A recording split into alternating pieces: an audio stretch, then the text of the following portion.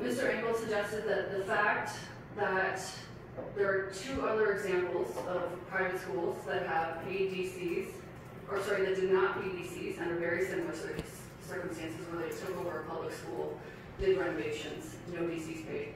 He's telling you that that's not relevant to the matter before you, and that just because they were speeding doesn't mean we get to speed. Well, again, I think that this is a matter of the application of the DC bylaw. It's being applied inconsistently. It's being applied one way in 3 instances, being those other 2 examples, and when my client first got their building permit, and then subsequently it's being applied differently.